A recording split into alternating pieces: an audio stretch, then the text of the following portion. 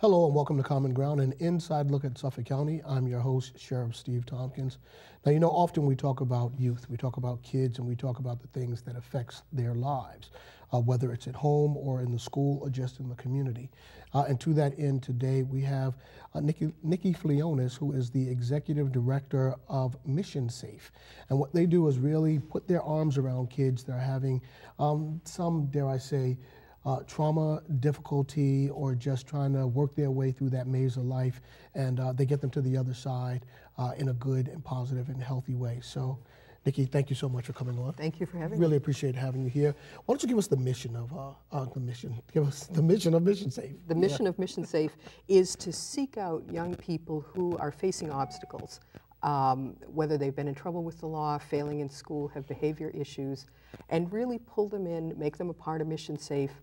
First, make them feel safe and bring out all have people who bring out all the specialness of them, the talents and all of that, but then begin to challenge. And once you feel safe in this program, to move on and develop leadership and job readiness training, academic supports, and two things that we consider incredibly important, which is horizon broadening and personal growth.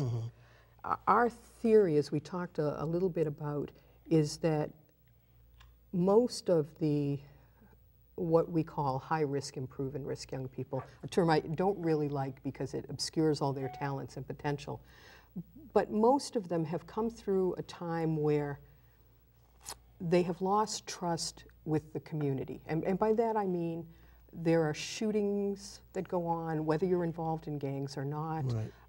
There are fights in the schools. From our homes right through the schools and communities, we have not yet found a way to keep our young people feeling safe. Okay. Even if sometimes we do keep them safe, we don't keep them feeling safe. And when that goes on and on and on, it really creates trauma, and particularly when it starts young and goes through.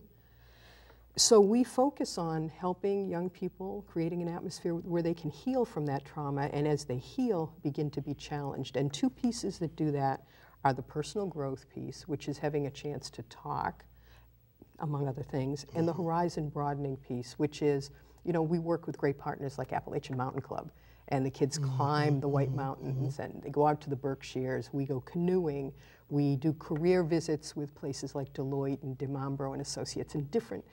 And then college visits, which will do the wonderful colleges in Boston, but then we'll take off to Connecticut or UMass Amherst, because the idea is to make the world larger and have our young people feel like they can work and move in those worlds. So let me ask you a two-part question. One, what are the ages of the kids that you work with? And two, how do you find the kids? Are they sent to you from either the schools or the courts or the families, or do you go out and actively look for kids that have experienced some trauma? A mix of all of those. So the age ranges are roughly middle school, and we say 11 to 13, 14, roughly high school age, which can be 14 up to 18 or 19, right. And then 19 to 24, 25. And there are distinct programs for all three groups.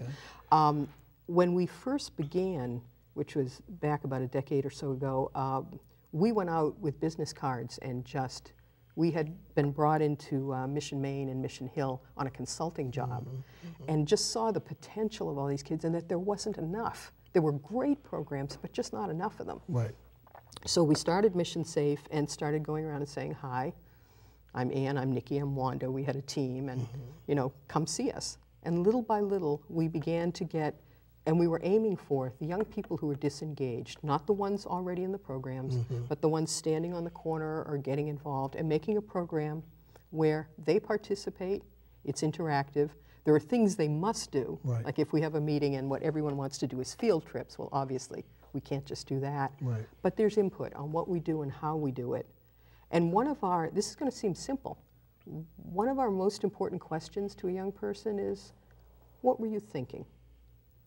So we have an example from many years ago, not a recent example, of a couple of young men who had been coming to the program and working on their violence prevention skills, and we do a small stipend program with our job readiness, and they had their cell phones stolen and their paychecks and got really upset and ended up getting arrested for stealing a car and trying to run over the young men who stole it. So when we got together at the courthouse.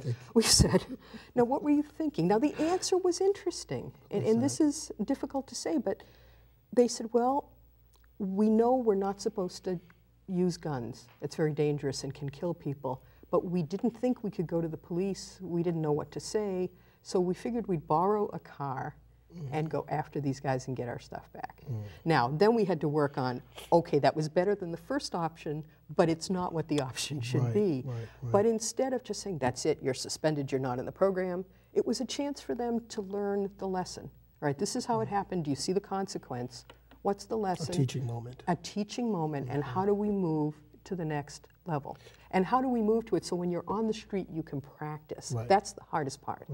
It's the hardest part of all of it. You know, because oftentimes kids will not, they will react and not realize that every action is going to have a reaction.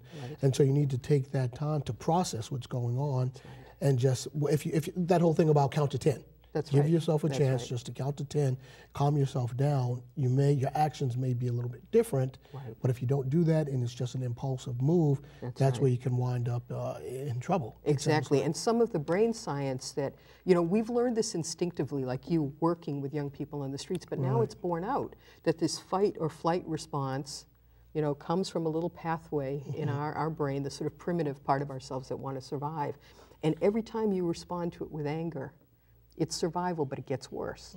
So you need to have those tools, count to 10, whatever tools we can devise together, that when something's about to happen, you take a breath and you do something else. Now here's the interesting thing. Every time a young person does something else and doesn't give in to that fight or flight, that amygdala, that primitive response, the brain rewires just a tiny bit toward the healthy side. So the more that you can work with young people to practice, like sometimes young people will say, you're asking us to fake it. We're really angry, but you want us to smile and do this. And yes, it's not faking it. It's saying, I'm going to choose to be a little bit different and see how that feels, to be what I would like to be or how I would like to be. And that actually begins to change their toolkit, their ability to respond. But you have to do it at first in a very safe place. Yeah. But you know something about when you said they want you or you want them to smile. You know, I think I remember years ago reading something about smiling and how the actual physical act of smiling has a reaction within your system and calms you down or reorients the way that you're thinking. Is that? That's exactly right. And so it's one of the tools. It sounds funny, it sounds hokey, but it actually works. So it's being able to gain the trust among us, among all my staff and the young people, so that when you're talking about things like this, it actually makes some sense. And people, I have found that the young people we work with really want to have a larger world and want to do the right thing. It's just, you don't know how exactly, because you're all the time wondering what's going to happen next, who's going to jump out, am I going to get shot, is someone going to jump me? That is complex, ongoing trauma. So tell me this, now you say that you and your staff early on would go out and approach the kids, standing around in the park or on the street corner. Talk to me about the holistic aspect of it and folding the family into the situation once you've made contact with the kid, once the child is open to receiving the information that you're trying to give them. How do you weave in the family? Well, the key way that we do it is make an ally of the family. Families are at different levels, whether they're willing to really be involved and they want to be involved, or they don't want any part of it yet. But everyone wants to know that you think their child is just wonderful, has great potential. And well, truly, and we do think they are wonderful and have great potential. I mean, it's true. And you then have a parent who's on your side and you can begin a conversation about how we work together. We also go into the schools, because a lot of times young people are not doing well in school or not going often enough or coming late for all of these reasons that, you know, people tend to say they just don't want to go to school. They're doing this on purpose. They're getting in trouble. But it's part of this, you haven't learned the tools to do it. It's your survival toolkit, how you survive on the street, and it doesn't translate well to the mainstream world. So the interesting thing about what you're saying then is I would venture to say that some of the families, the parents of the kids may have gone through the same type of situations and trauma when they were young. That's and that's always the thing. There's, for a variety of reasons, kids having kids is not a good thing. But when that happens, it kind of feeds on itself, would you say? You know? It does, and it means as the parents start to become an ally, they have a longer journey in a way, because we adults don't change and adapt as quickly as young people. Exactly. But they have to go through their own journey now. And some folks are ready earlier than others to do it. So we bring the family, the piece together, but we also deal with it separately, because sometimes the young person will just grow a little more quickly.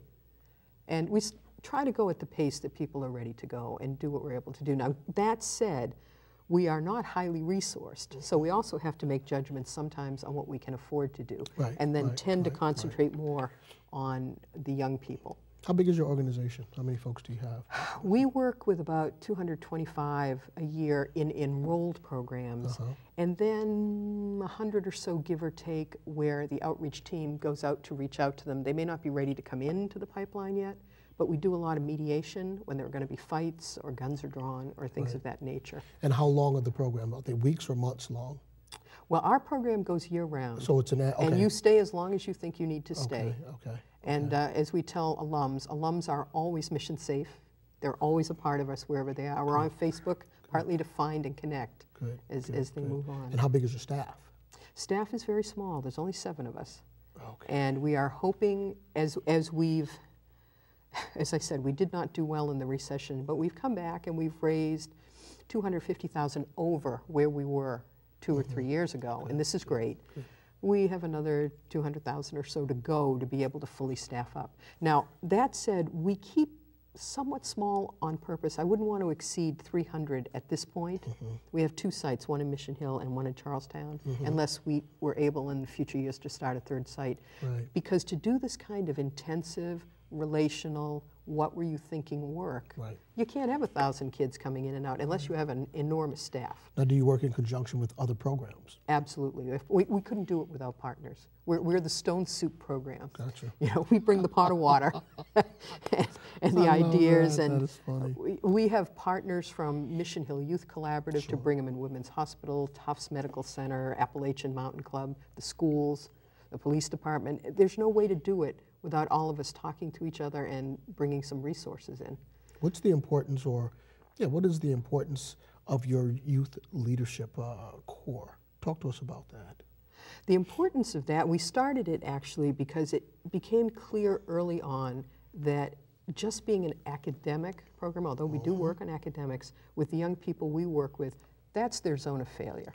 So if we're saying, well, come on, you got to go to school, get better grades. Now, we do work on that.